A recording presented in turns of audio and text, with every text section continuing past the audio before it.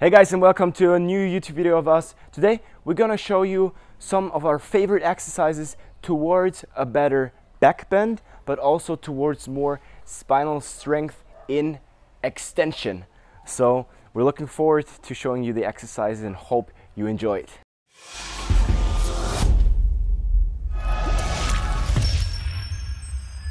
When we train the spine, specifically the back bend, or towards better spinal extension, it's not only about getting more range of motion, but also getting more control. And we want to do that by doing some hinge point training. So I'm going to use this little rock. You can use whatever you want.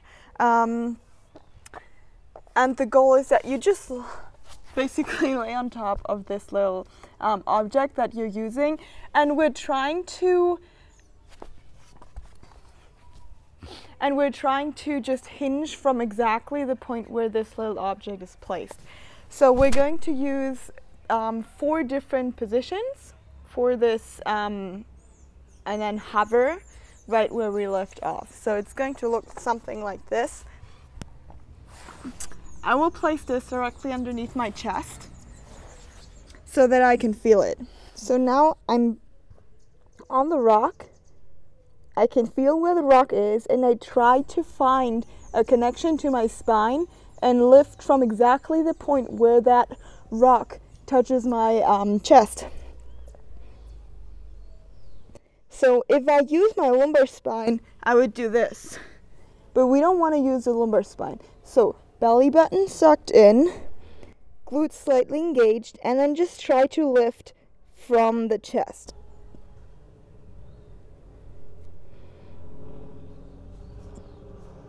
And then we're going to hold this position for 5 seconds per rep.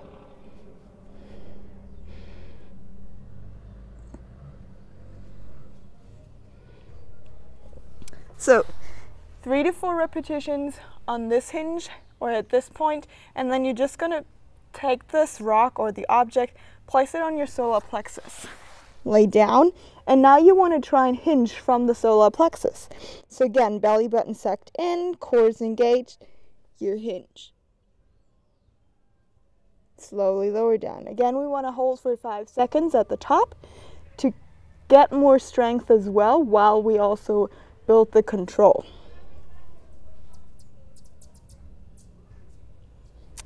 And then you can just basically work your way down, starting here, going to here, here, and here, just working your way from the bottom, from the top of the spine down to the bottom of the spine, and trying to build control and strength at the same time through all these different places and positions of the spine.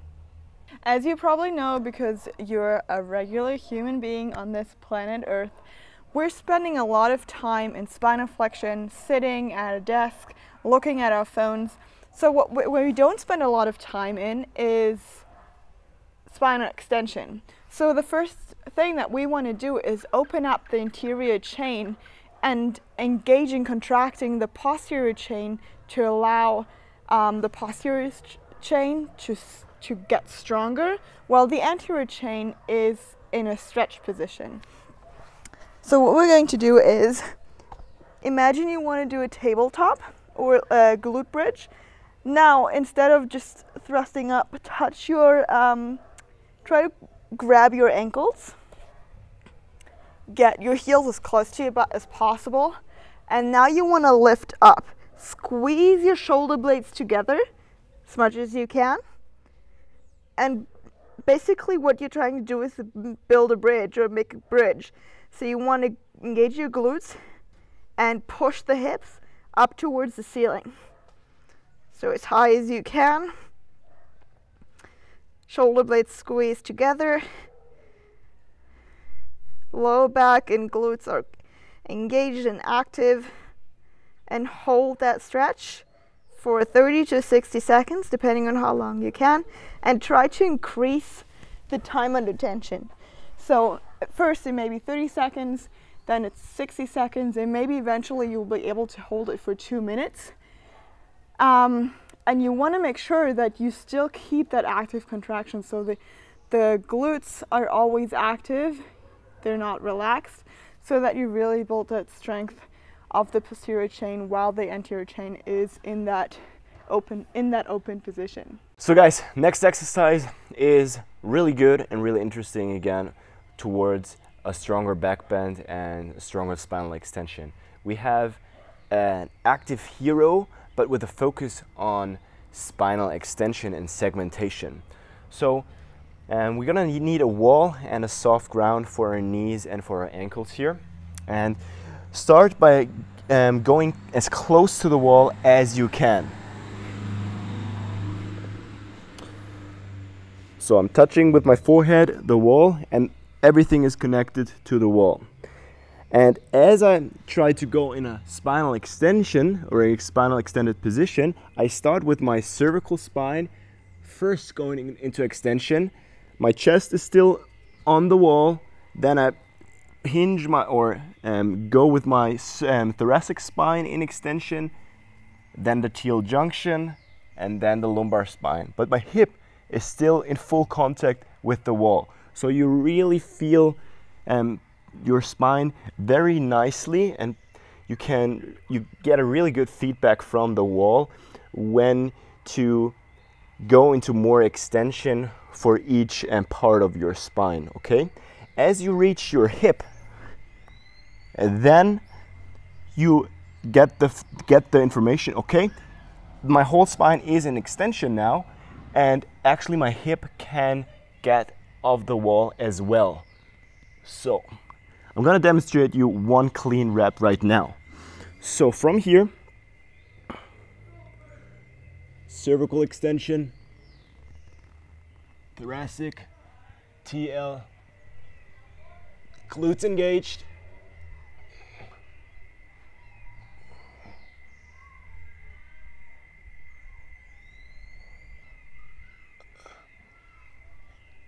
and on my way back, first the hips comes on the ground, on the wall, then the belly button, lumbar spine, tibial junction, thoracic spine, and cervical spine. Okay, so you can practice that with 4 to 6 repetitions, because these are very hard, not only for your spinal extensors, but also for hip extension with maintaining the glutes activated. If you're not as strong yet, you can easily use some yoga blocks or some elevation behind you, so that your head touches touches the yoga blocks instead of being in the air and cannot hold it. You cannot hold it anymore and you collapse. So that's not what you want. So train at your current strength level. So you can just use some yoga blocks. I can show it to you right now if they don't fall down. So try it like that. So I'm here on the wall, trying to go into extension, touch the blocks, and come up again. You saw this was a lot easier for me now, and maybe too easy for me, but you get the point, right? And to use some elevation as a regression to build up more strength over time. So use this exercise as a set, 4 to 6 reps. You can do 2 to 3 sets, and this is a really good one for more spinal extension strength. So guys, the final exercise we're gonna show you of our favorite exercise for the back bend is a nice, good passive stretch in a cobra position. So for this, we love to use 2 yoga blocks, because you can easily adjust them in different angles depending on your current spinal mobility, spinal extension, and you get a really nice, deep, passive stretch, and you can adjust this position depending really on your current strength. So let's get into it. I'm going to show you the first variation of this stretch is going to be just slightly diagonal. You see, by sliding it further back, the angle is not that high compared to this. So I'm making this, I'm using this angle right here, and I'm placing myself right here on the blocks. With my hands, I'm gonna push tall, push my chest out. So I'm not only focusing on a lumbar extension, but also pushing my chest out focusing on thoracic extension. So in this position, you can either be completely relaxed, feel the passive stretch, still pushing you tall and push the chest out, but you can also, during this stretch, you can also activate your glutes, activate your spinal extensors to really try to gain more strength, even though it's a very passive and supported setup, okay? So, as I said, you can adjust it by increasing the angle. This way you are much, much taller, and you will instantly feel more compression in your lower back area. Therefore, it is wisely to really have already a strong and good hip extension and a strong spinal extension before you start increasing the angle, okay? So this is a good stretch. You can use, again, 2 to 3 sets for 1 to 2 minutes of deep stretch, and activate your extensors and glutes for 5 to 10 seconds during that stretch for a couple of times if you want. But also, you can also do it passively, okay? So depending on what you want. So these were the 4 exercises that you can incorporate into your spine training towards a better back bend, a stronger back bend, and stronger spinal extension. So if you want to increase your mobility, not only in your spine, but whole body, and you're interested in an individualized program for yourself, then book the free call down below, in the link down below, and we're there for you to help you, to bring you on the next level of your mobility.